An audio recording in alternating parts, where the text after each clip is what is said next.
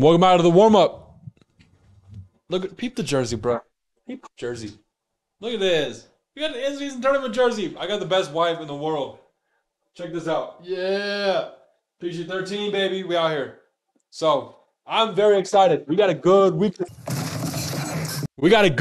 week, dog. New video every single day this week. This is quarter season review week. Let's go. So, today, I'm going to be talking about the top 5 players in the quarter season review so far. So, that means past 20 games. I waited until every team played 20 games, a little more than 20, just because, I had finals last week, and so I didn't want to do it last week, so I can do this week because I have nothing this week. So that's what we got going on. And I'm just going to be talking about just this little section, right? So if we got the whole season, we got like 4 20-game sections to make the 82-game season. Like, that's what we got, okay? So I'm just going to be going off this. So all my lists for this week are just going to be this little tiny 20-game section.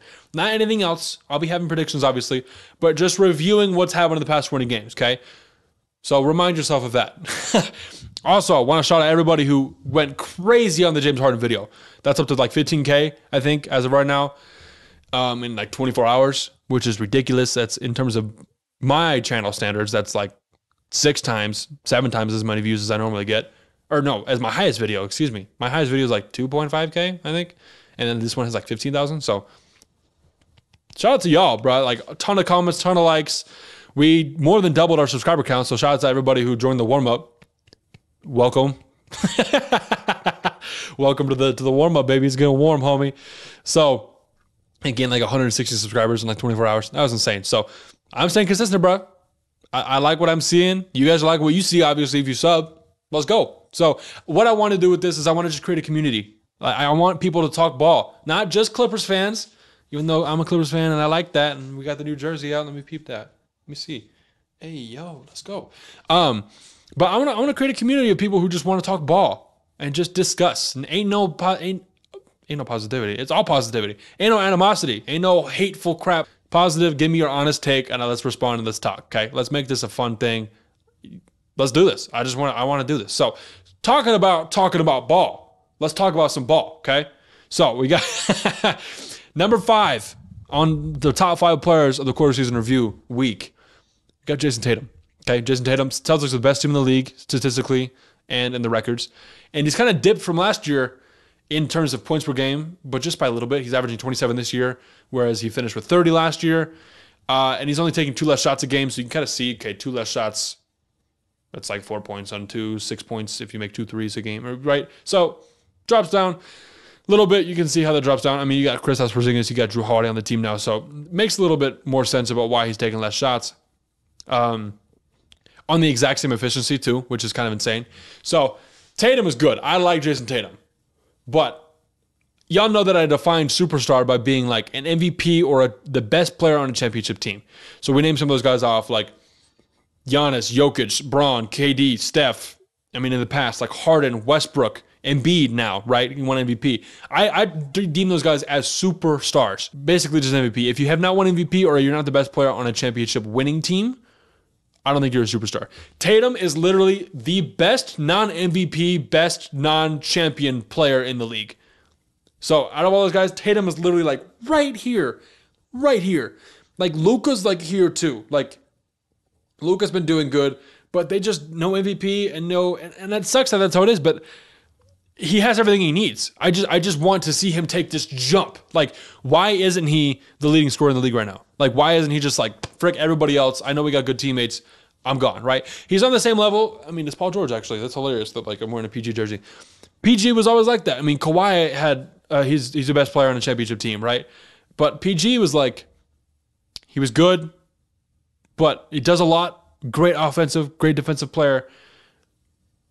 Really close to winning MVP. It'd be interesting if Tatum wins MVP this year, he moves up to the superstar rank, 100%. He's already there. He's done everything he needs to do. 5 conference finals in his career so far. I think 6. It's a lot.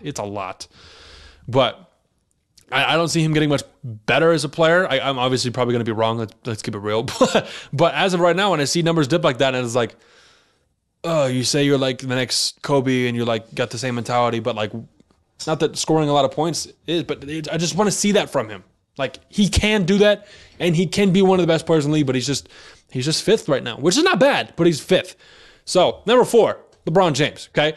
And I know everyone's going to be like, LeBron, blah, blah, blah, right? We got LeBron haters all over the place. This isn't me going crazy on LeBron and blah, blah, blah. But like in terms of this chunk of the season, the in-season tournament happened. So that was the biggest competition that happened, okay? That was the highlight of this chunk. LeBron went 7-0. The Lakers went 7-0. LeBron won in-season tournament MVP. They floored every team they played against, okay? And they made it to the Western Conference Finals last year starting 2-10. And they made changes, and LeBron obviously is like the GM, and so he had a say in changing that. But they've got a lot of the same guys, and they're above 500 this season.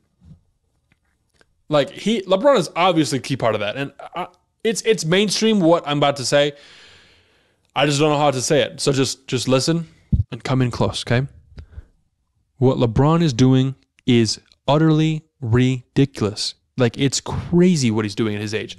Like the most someone's averaged in their 21st season was Dirk with like 7.1 points per game. And LeBron's almost averaging 25 in season 21. He's still good. He's the 4th best player in the NBA right now in terms of this little chunk, okay? If I see comments about, blah, blah, blah, and you're not referencing the fact that I'm referencing this little chunk in the past 20 games, this is what I'm talking about. I'm not talking about in the league for the whole season. I'm just talking about right now. This list could be 100% different, and I guarantee it'll be 100% different the next time. I'm just saying for right now, any player who goes 7-0 and wins the tournament MVP, that they'd be in this position too. It just happened to be LeBron. And LeBron is also playing very, very well, obviously. So that's my LeBron take. Number 4. 3rd best player, Nikola Jokic, former 2-time MVP, 1-time champion.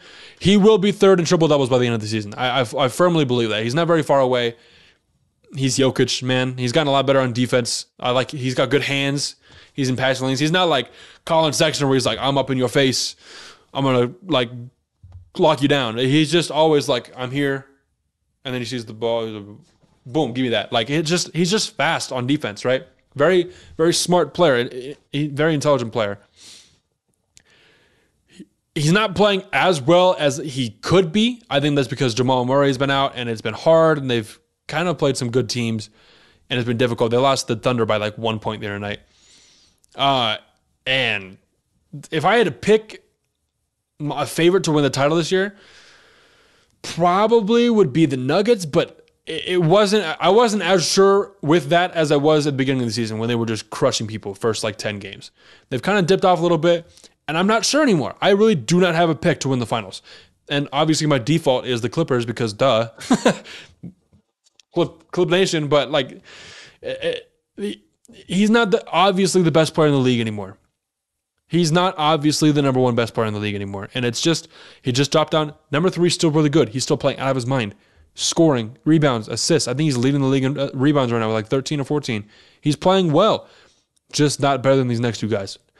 And not better than number 2, Giannis Antetokounmpo. Same thing, former MVP, twice, back-to-back, 1-time champion, defensive player of the year. Not too long ago, he scored 64 points with shooting no threes. Or, excuse me, he shot 3 threes. Didn't make a single 3. 64 points on 0 threes. And that shot him up to 3rd on the scoring list. He's averaging 32 points per game now, which is crazy. So, defense is getting better and better. I'm a little worried about his pairing with Dame, the fluidity of their duo. I think it's him stuttering a little bit. Not too much because, I mean, he's scoring a ton of points. I'm not that worried about it, but there are times where it just looks a little clunky and like fumbly, right? And so him as a player, I mean, 64 points, pretty impressive. That's the highest so far this season. I think the next guy probably will eclipse that depending on a certain performance. But Giannis playing very well. I'm interested to see how they will do in the playoffs. We are a long time away from that. We are more than 60 games away from even thinking about that. But he's playing very well for this part of the season, this little chunk. Once again, I'm going to just keep doing this right here. So, but number 1, Joel Embiid. He's the reigning MVP, and let's come close. Get close. Ready? He's going to get a 3rd straight scoring title this season. 3 straight scoring titles, and he's a 7'1" center. Okay, he's averaging the highest points per game as a center since Bob McAdoo in 1975. And McAdoo averaged 34.5 points per game. Embiid is averaging currently 34.2. He has sat out 8 fourth quarters entirely this season because he scored 30 or 40 points up to the third quarter and sits the fourth quarter because he doesn't need to play. That is dominance, okay? And here, I know what you're thinking. A lot of people have been like, oh, he's shooting a lot of free throws. Past 6 games, he's only attempting 8 per game. So that means if you have a 50 bomb, which he has in the past 6 games, you got a 50 bomb, and you're averaging 8 free throw attempts per game, you might not even make all 8 points. That's max 8 points. So that's max 42 points without any free throws. If you have not watched Joel Embiid this season, watch Joel Embiid. He is the best player by far this season. And his team looks very, very good. We'll get into that in a second. But some of the stuff he does is just absolutely guard-like. Like, he's like, dude, you're 7'1", like 275. Like, how are you like between the legs, step back, and just like for a 3? Like, he might have a chance to jump up the all-time rankings if he can secure a chip this season, which we'll get into that. I just talked about I'm not very sure on the whole finals matchup situation. But out of the East, they're looking really good because if the Celtics do not have Porzingis, I get they have Al Horford, the Embiid stopper, but the way the Embiid's playing this season, I don't think that's going to matter. If they do not have Kristaps Porzingis on the team and they play them in the playoffs, like Eastern Conference Finals potentially, the Celtics are not winning that game. It's wraps. You're not stopping Joel Embiid. He is going crazy. That's how he's been playing this chunk. We'll see. He might dip off later, but averaging 34 points over 20 games is good for anybody, right? So nothing else to say with him. He's my back-to-back MVP in my book. He's going to win MVP again this year. Like, it'll be very interesting to see. And let's talk about a little bit of a pattern. I'm kind of teasing a little video coming out soon about my centers and the resurgence of centers. That's the title of the video, so get ready for that. But Giannis, MVP. Next season, MVP, championship. Okay? Back-to-back, championship on the second MVP. Jokic, MVP. Second season, MVP, championship. You see the thing here? Embiid, MVP. I think Embiid is going to repeat. So if he repeats and get a championship, Giannis, Jokic, and Embiid will all be 2-time MVPs and have a championship. And then it just comes down to where do they fit on the all-time ranking. And that skyrockets Embiid to be close towards the top 15. And he's not very old. Like, that's insane, right? And so all these guys are about the same age. This is the 2020s. And this basically is top 5. Except maybe LeBron. LeBron is put Luka in for LeBron. Take those guys out, right? Embiid, Giannis, Jokic, Tatum, and then let's put Luka there just because I put Luka, right? So, yeah, that's my top 5. Embiid's the best player in the NBA. If you've not watched Embiid play this season, watch Embiid. He's going crazy, averaging 34 points per game. It's been going up. He was like 32, then 33, then 34. And if he gets to 35, the fact that he's sitting out fourth quarters entirely is nuts. And that's not even counting how many games he's like sat out half the fourth quarter. Like, that's probably like 10 to 12. So, once again, going back to talking about the community, reach out, guys. Comment. I'm going to interact. I interact with as many comments as I can. Granted, I got 150 on my last video. I'm still working on that. But I want to have conversations. That's what I do. So, talking about conversation community, follow on the Twitter at the warmup 5 or the warmup 6. It's in the description. Check it out. Instagram, TikTok, I got Facebook too if you want Facebook. Look it up. I'll link everything. So, check that out. Yeah, bro. That's my top 5. So subscribe, hit the notification bell if you're new here, because we've got such a big week happening this week. You're not going to want to miss these takes on the next couple of days. So very, very fun time. Got top 5s every single day this week. It's getting warm, homie. Let's go. Let's do this thing.